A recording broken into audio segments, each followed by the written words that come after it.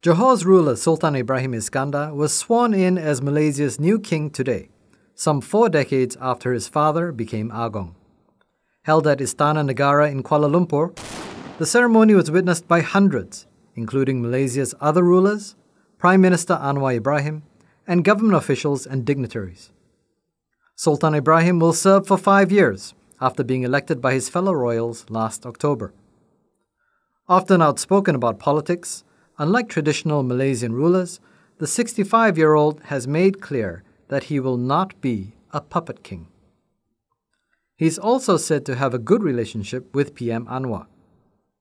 Speaking with ST in November 2023, Sultan Ibrahim said one of his priorities is stamping out corruption, proposing that the anti-graft agency should report directly to the king.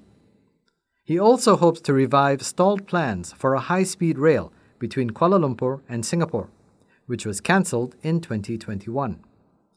Sultan Ibrahim has spoken warmly of the close ties between Johor and Singapore, describing it as a special relationship.